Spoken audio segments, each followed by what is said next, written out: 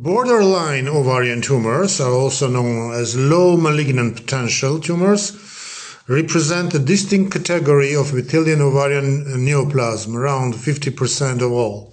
Histologically, they show cellular proliferation and atypia beyond benign tumors, but lack the definitive stromal invasion characteristic of invasive carcinoma. Why it's so important? So these borderline tumors, ovarian tumors, generally have a much better prognosis than invasive epithelial ovarian cancer, particularly when confined to the ovary. They often occur in younger women. Management can be complex, while surgical staging is important. Fertility-sparing surgery is frequently an option. Some borderline tumors can recur or progress, necessitating long-term follow-up.